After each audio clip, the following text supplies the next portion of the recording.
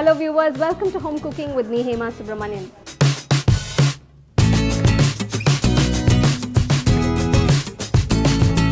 Today's recipe is a South Indian style side dish. It's carrot kootu. Let's take a look at the ingredients. So I've just taken about a tablespoon of both the dals. We're going to pressure cook this.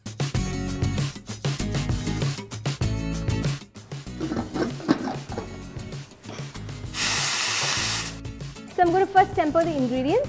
For that, add about 2 to 3 teaspoons of oil. Add the urad dal. Add a few mustard seeds, cumin seeds. Add a pinch of asafoetida powder, onions, green chillies, a few curry leaves. Roughly pound the garlic before adding. Next, add the carrots. Add some salt. Next, add a pinch of turmeric powder. Just going to add a little water to help the vegetable cook. So while the vegetable is cooking, just going to grind this fresh grated coconut and about half teaspoon of cumin seeds. Don't add any water, it's just more like a garnish that we're going to add in the end into the kootu. So it's just a rough grind. The dal is done.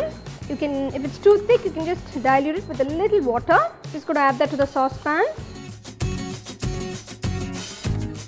You can see it's a little thick, so I'm just going to add very little water.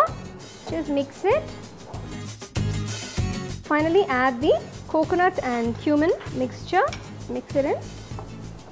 Check for seasoning, and your carrot kootu is done.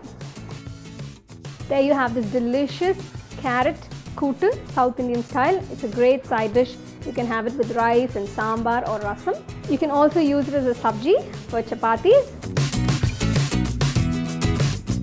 So do try it. Subscribe to your YouTube channel and also follow us on Facebook.